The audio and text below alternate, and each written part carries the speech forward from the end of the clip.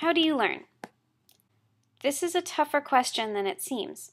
You might know that you learn by studying, for example, but what changes occur in your brain when you read a chapter for the first time or when you test yourself on your knowledge? You probably realize that your brain doesn't just grow new cells to store your memories, otherwise our heads would just get bigger and bigger. But what does happen is that the connections between neurons strengthen. This is called long-term potentiation, or LTP, and it's one example of synaptic plasticity, which is the ability of synapses to change their strength. So let's look at this process in more detail. Neurons communicate using electrochemical signals. That means a combination of electricity and chemicals. When neurons communicate, they actually don't connect to each other directly. There's a junction in between called the synapse. So we have a presynaptic neuron, which is the neuron leading up to the synapse.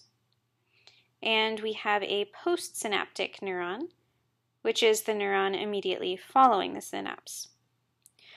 When the presynaptic neuron is stimulated, it releases neurotransmitters, or special chemicals, which then bind to receptors on the postsynaptic neuron, opening channels to allow ions such as sodium and calcium to flow in.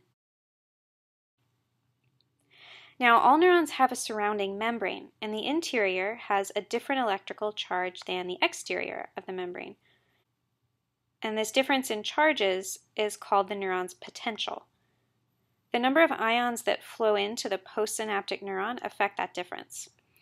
And this is actually how we measure the strength of the synapse, by how much the postsynaptic neuron's potential changes as a result of presynaptic stimulation.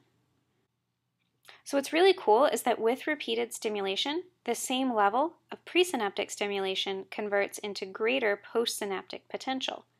In other words, after the presynaptic neuron gets a lot of practice firing and sending signals to a specific postsynaptic neuron, it gets better at sending those signals, and it'll end up getting better at opening the channels to allow more ions in.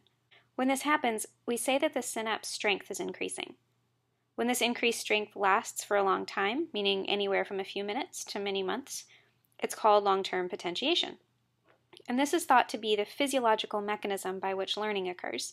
As synapses are strengthened and as they retain that strength, we're able to more easily recall previous experiences.